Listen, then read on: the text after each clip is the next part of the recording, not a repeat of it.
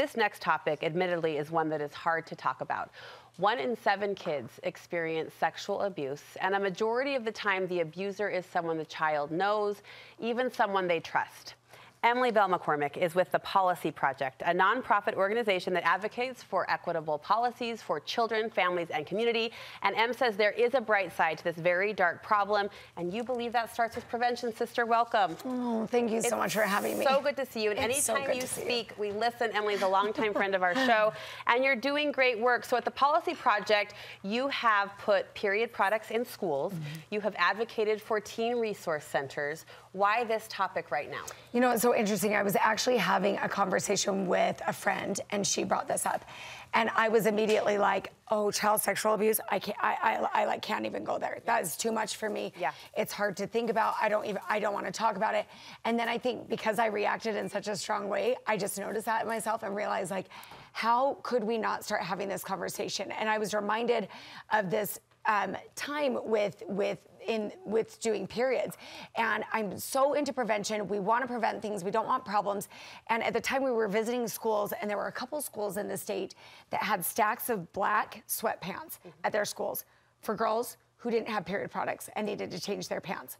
And I thought, you know, at that time I was like, this is the exact problem. Yeah. We don't need a stack of black sweatpants. We need to prevent this from happening in the first place. Right. And so with child sexual abuse, I think what we realized is for so long we've said there's no way to prevent this. People kind of think you can't, but the reality is we've identified a couple of things, a bill with the legislature, getting communities together to talk about family safety plans, and really just saying the word child sexual abuse to work on the shame and stigma that can actually have an impact on preventing this in the long term. Let's start with point 1. Tell us about the bill. Yeah, the bill is a big deal. So there is a history for this bill in the state of Utah. We have schools, about 11% of schools have curriculum already that talks about child sexual abuse. It's very cool. It is a lot like maturation.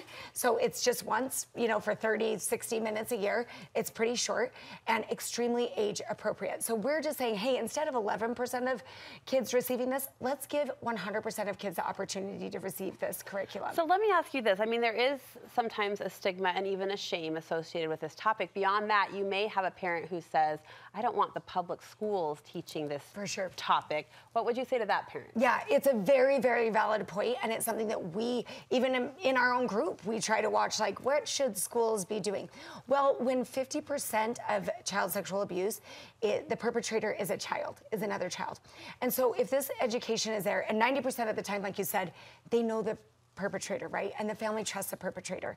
And so I think when we have this in schools, it creates actually a system for families to talk about it.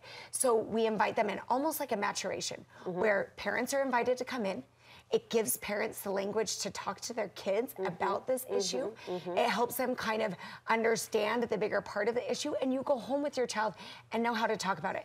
Now, parents who don't feel comfortable for whatever reason, there are a lot of reasons, right? You can always say this just isn't for my kid. Yeah. So is the bill then to allow it to happen or to offer funding for it to happen? It is for both. So well, actually, it is actually allowed under state law right now. Okay. So it can happen in schools. This is to really get funding so that schools want to do this and can really address this, because as we know, when kids are kind of stressed out about something like this, they don't have the words, they don't have the vocabulary to talk about it.